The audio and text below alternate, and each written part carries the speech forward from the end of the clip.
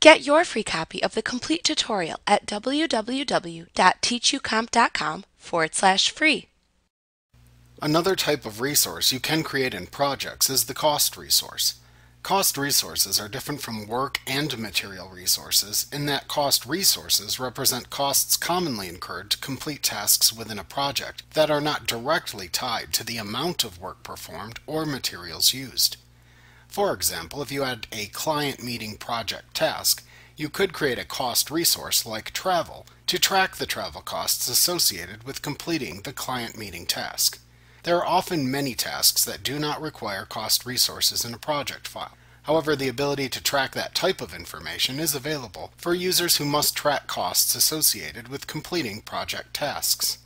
To create cost resources in a project file, open the desired project file and ensure that you are using the resource sheet view.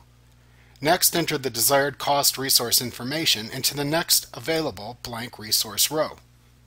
Be sure to select Cost from the Type drop-down to indicate that this is a cost resource.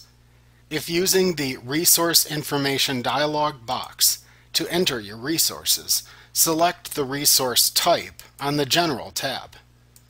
Also, be sure to click the OK button to save your data entry and add the resource into the resource sheet view when you are finished.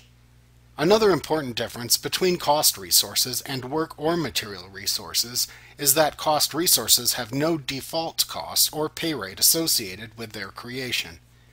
In Microsoft Project, you only enter the cost of the resource when it is assigned to a project's task. We will examine assigning resources to tasks in a later chapter.